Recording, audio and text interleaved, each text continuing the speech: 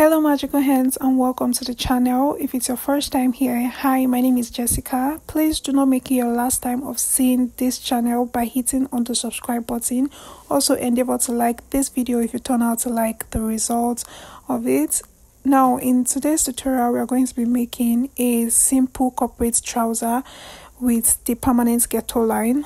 Likewise, this trouser is going to have a fly zipper and it's also going to have a side pocket, everything packed in one.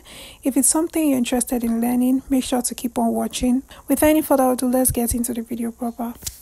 For my fabric, I have exactly 2 yards of this thick crepe. This crepe is very thick, not lightweight, and I really love this crepe here.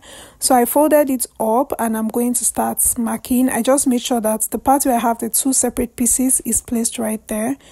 Now I'm going to start marking 3 inches. You can mark 4 inches, you can mark 5 inches.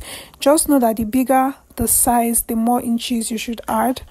After which you connect all these lines together to form a straight line just as seen. On the top part, I'm going to mark 1/2 inch, which is going to be the allowance for joining the main trouser to the waistband. Now I placed 2 inches on that waistband, on that line outside, and then I marked to my hip line, which I'm using 9 inches. So the 2 inches I placed outside is for my waistband.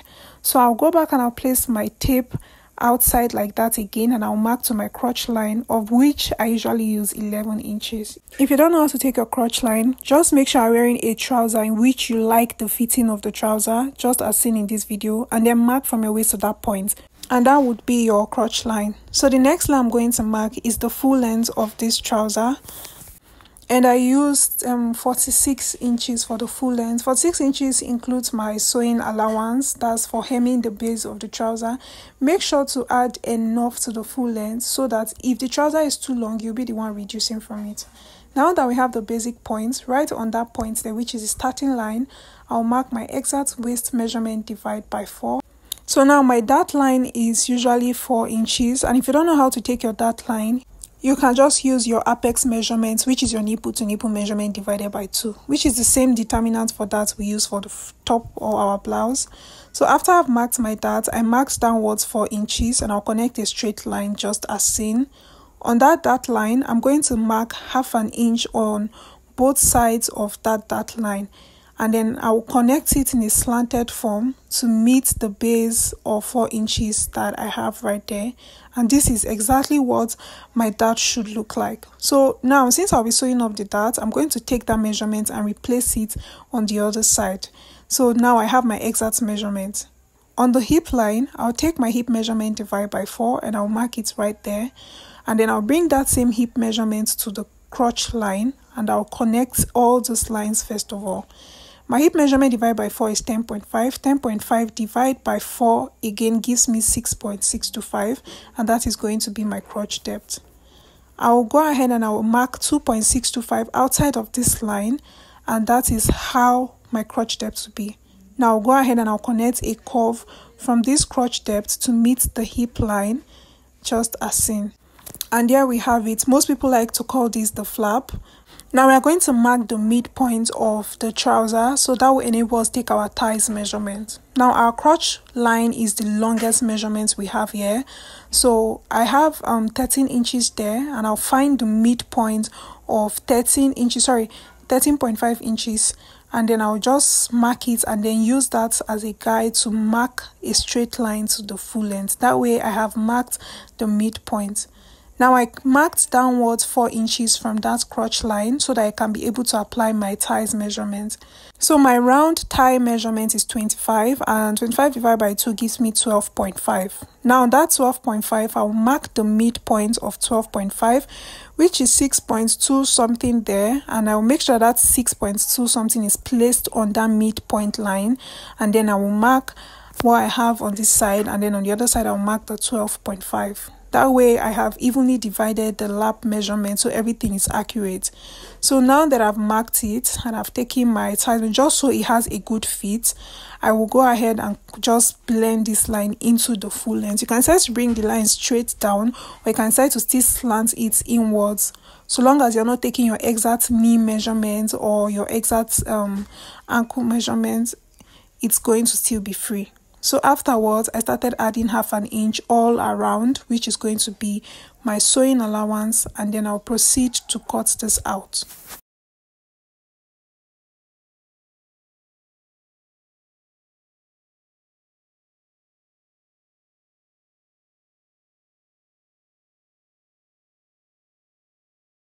So along my dart, I made sure to notch it. So now I'm going to place my remaining piece of fabric into 2, and I'll place the front piece on it just as seen. So if you recall vividly, our sewing allowance and our dart is already on this front piece, so we're only going to redefine the back piece. So the first thing I did was to re-extend the crotch line by that same 2.625 that we used to mark the front crotch line. Along the center back, which is right there, I marked 1 inch upwards, and I'll connect it in a slanted form to meet the waistline at the other side. So this 1 inch that I marked up is because it's the back piece, the center back, and because of the bump that we have there, it's advisable for the center back to be higher than the other parts. So now I'm going to redefine this now that we have the new waistline of the back piece. I'm marking inwards 1.5 inch. I'm just going to zoom in so we have a closer view. I marked inwards 1.5 inch, and then I'm going to connect a curve from that 1.5 inch to meet the crotch line that we have there. So the reason why I did not use 2 inches, because if you see my previous video, I usually mark inwards 2 inches. The reason why I did not use 2 inches is because I don't have that much fabric left, so I have to just be careful with my measurements. So now I'm going to re-extend, or I'm going to reblend this crotch extension into the full length just as seen, and then I'm going to readjust the trouser to this new waistline that we have, and I'll go ahead and trace out the remaining bodies of the trouser to blend in. So you can go ahead and start cutting this out. This is basically the only difference between the front piece and the back piece. This way your trouser is going to relax properly. Also, if you don't have bum, if your back is flat, if you don't have anything there, and you don't see the need of redefining your crotch line, it is still fine. It does not mean your trouser will not come out well, but this will allow it to sit properly. So I have both my front and my back trouser here, and I'll start working with the back piece. The first thing I will do is I'll make sure that it is placed right facing each other. I have the 2 pieces of the back piece here, and I'm going to sew along that crotch line or the flap. After sewing it up, I'm going to take my time and open up the seams, iron it properly, because this thick fabric, this thick crepe does not relax fast. So now I'll go ahead and sew up the dart on the back piece. Remember that the allowance of the dart was already on the back piece while we're cutting it. So I'll go and sew up the dart. I just went ahead to redraw the line so that it is visible. So the easiest way I sew my dart is I'll take my time to make sure that the dart line is straight, and once I'm getting close to the edge, I will tighten the stitch so I don't get to back stitch, and it should look as clean and sharp as this. After we are done with the dart, we'll definitely iron it down. This is what it looks like, and we are going to iron it, making sure that the dart is facing the center line of the trouser.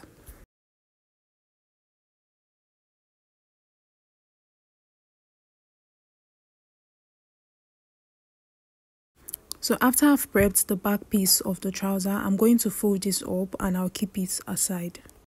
So now I'm going to move over to my front piece. I have this piece of fabric here, and the first thing we're going to do is to start cutting the fly zipper.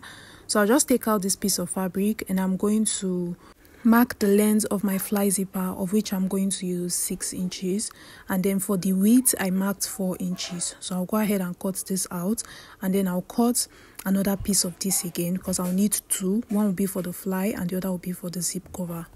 So now I'll fold up this band that we cut and I'm going to iron it down. I'll fold up both of them and I'll properly iron it down. So after ironing it down, I went ahead to create a curve along one of the band, and the one which I created a curve along it is going to be the fly and the other is going to be the cover. So now I'll bring back my front pieces, and this is the zip I will use. This is the closest shade of brown zip that I have with me, and since it's a fly zipper, not to worry, it's not going to show. So now I'm going to start fixing the fly to the trouser itself. I'll place the fly right face facing the right face of my left trouser, and I'm going to sew up as seen. This is what it looks like after sewing it up, and now I'm going to iron this down. Now I'll place my zip and I'll make sure that the good face of the zip is facing the fly zipper. Okay, make sure the good face is facing it, and then I'll place it like this, just exactly as seen. And then I'm going to sew along the edge of the zip at that side, just as seen. So this is a closer view of what the zip looks like after I've sewn it up. So I'll just open up the zip now so you will understand. Yes, and then the other side of the zip will be attached to the other side of the trouser. So now I'm going to now fold this whole fly inside, and once I fold it inside, I'm going to properly iron this down. Next, I will flip the trouser to the wrong face, and then I'm going to sew along the edge of that fly.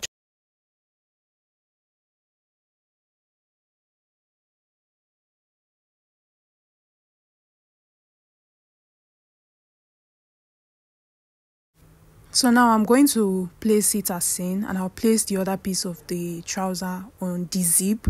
I'll just place it with close to the edge of the zip, and I'll sew it up just as seen. And then I'll bring the zip cover and I'll place it underneath it. This is just going to cover the whole zip situation from inside, and just exactly as seen, I'm going to sew all these three pieces that I'm holding together as seen.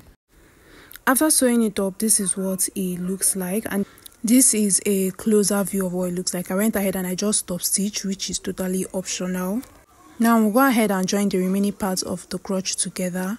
So I forgot to record this part, but I'm just going to mention it. You see where the fly ends, where the part of the trouser where the fly ends. In case you want to join the two trouser pieces together, you're going to have some difficulties at that part. So what you're going to do is to notch so that the fabric can lay out well, so you can be able to join to the other piece.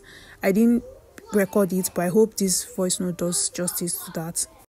Now for the front dart, we are not going to sew the front dart downwards. We are just going to close it up. So this is a closer view of the dart. Remember, I notched it earlier. So what I'm going to do is I'm going to hold this side and I'll place it to meet the other dart. We are just going to fold it up so you can have this thing. It's just going to have this type of look here. So you are going to do it like this, and make sure that it's facing outside. Make sure it's not facing inside, or make sure it's not facing the zip direction.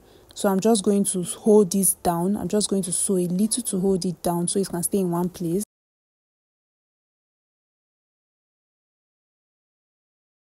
Next, we'll iron down the dart so you can have that folded line. Remember, we are not sewing the darts. We are just going to iron it down so it has that folded line.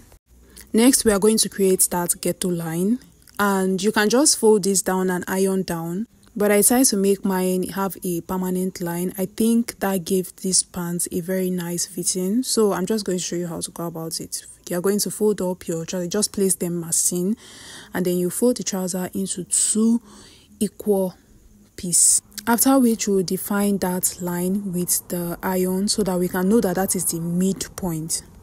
And then this is what it looks like. You can see how visible that ironed line is looking like, right? So just make sure it is close to the dart, but not exactly on the dart. I'm just going to adjust this one while I'm sewing it. So this is what it looks like, and I'll go ahead and sew it.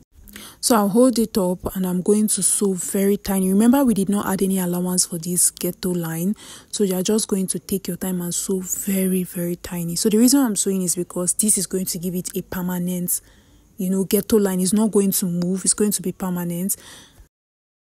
After which, this is what it's going to look like, and then you take your time to iron it down. Next, we'll move on to the last detail, which is going to be the side pocket. So I'll bring out the remaining piece of fabric I have here, and I'm going to cut out a rectangle, and I'll just put the measurements on the screen. So for the rectangle I cut 4 separate pieces, 4 different pieces, 2 for one side pocket, 2 for the other side pocket. So we'll start with one of the side pockets. I'll keep the other bands or the rectangle aside, and I'll place the rectangle underneath, 2 of it. I'll place it underneath the trouser, one of the side of the trouser. I'll first of all trim this to match with the shape of the trouser. After which, I'll raise the trouser up. I'll remove one side of the pocket and keep aside, and then I'll place the trouser back.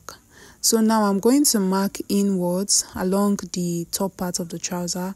I'm going to mark inwards 3 inches, and then I'm going to mark downwards, which should be enough to accommodate my hand. Don't forget that 1/2 inch on the top part is going to be the sewing allowance, so I marked downwards 6 inches, and then I'll connect a curve from the trouser. I'll connect a nice curve to meet those 2 points. I'll just connect them together, and then I'll cut this out. Make sure you're not cutting exactly on the line. Make sure you leave like 1/2 inch for sewing allowance. So now I'll bring back that pocket and I'll place it right facing the trouser, and I'll sew along. After which you should have something that looks like this. Also, you can notch this curved area so that it relaxes properly when you flip it over. After sewing it up, I'm going to turn the pocket piece inside and I'll give this a really good press.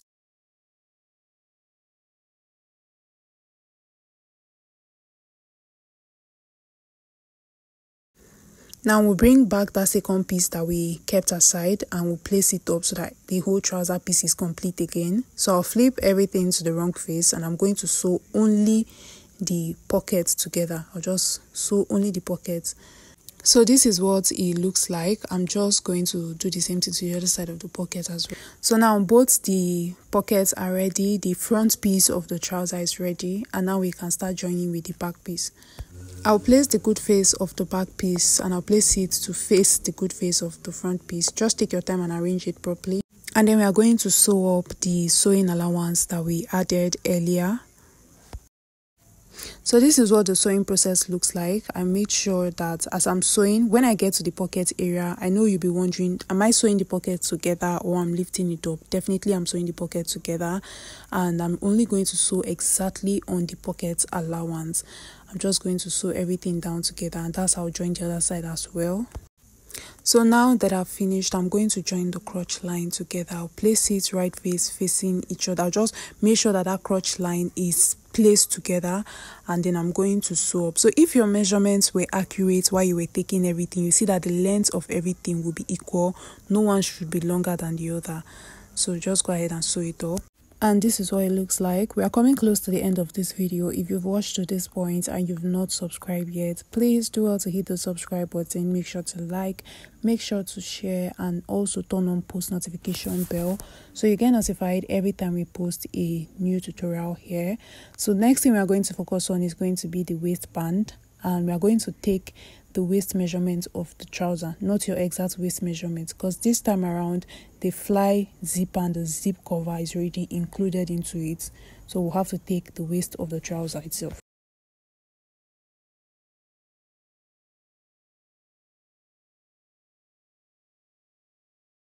So I had 34 inches along that band, but before I mark it, I'm going to make sure that I mark 1/2 inch first as seen, and then I'm going to, from that 1/2 inch, I'm going to now mark my waistband measurement, which stops right here, and then where it stops, I'm still going to mark my 1/2 inch sewing allowance at that point. So my waistband, remember I left 2 inches for the waistband. My waistband is supposed to be 5 inches long. By the time I fold 5 inches into 2, it will become 2.5 inches. Then you use the 1/2 inch to join to the 1/2 inch on the trouser. But my fabric was limited, you guys, so my waistband became smaller, but regardless, it still did not affect the fitting. But just in case, so you know, this was not the supposed waistband of this. So now I'm going to fold this down just as seen, and after folding it down, I'm going to open it up, and then I'll fold 1/2 inch on only one side. I'll just take my time and do this to the end. I'll take my band to my sewing machine and I'm going to place it just as seen. Make sure that that folded side is folded like this, and then I'll sew up that 1/2 inch sewing allowance. And then I'll flip it to the good face and it should look exactly like this. I'll do the same thing to the other end of the band. I'll keep the band aside and I'll take out this piece of fabric that I have here. It's just 1 inch wide, nothing much, and I'm just going to sew. This is going to be my belt holder, or yes, belt holder, and I'm just going to sew it up as seen. After sewing it, I'm going to trim off some of the allowance. And with the help of this pin, I'm going to flip this little strap that I have here. I'll flip it over to the good face. which should look exactly like this. So you are going to iron it such that this center line, this sewing line, is going to be placed at the center. This is how you're going to iron it down. Now I'll start cutting down some inches from this that I'm going to use to attach, I just cut like 3 inches, of which I later reduced because it became longer than my band. So now I'm going to take these tiny straps that I cut. I will first of all place one just as seen on the front dart, and next one I'm going to place would be on the second front dart. The next one, I placed it along the side seams just as seen, and then I also placed one on the center back line. I did not place any on the dart of the back piece, but that does not mean you cannot if you want to, depending on what you want. So now I can go ahead and start attaching my band after I have pinned these straps to it. So this is exactly how I'll be sewing the band. I'll place the band good face, that is right face facing the trouser, and I'll sew that 1/2 inch first of 4, which should look like this. Just make sure it is equally placed with that zip cover, the zip cover there. I'll just place it like this. Just make sure that the folded side is still folded in, and then you sew up that other part.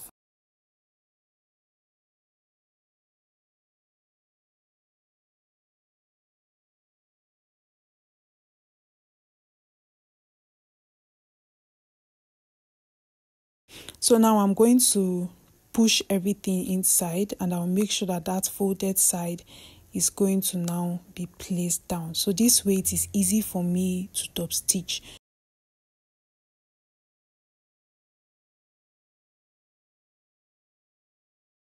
So after attaching the band, I'm going to definitely fix a button at that front there, but this is just a close view. So for this remaining belt holder, what I did was to just use my hand to complete the sewing upward. I did like a hand sewing to complete the sewing upwards, and this is what the fitting is looking like so far. I hope you learned something new in this tutorial. If you did, make sure to subscribe. Don't forget to share this video. Don't forget to like. Sharing this video is going to help YouTube recommend this channel to other people. And see you in my next video. Bye.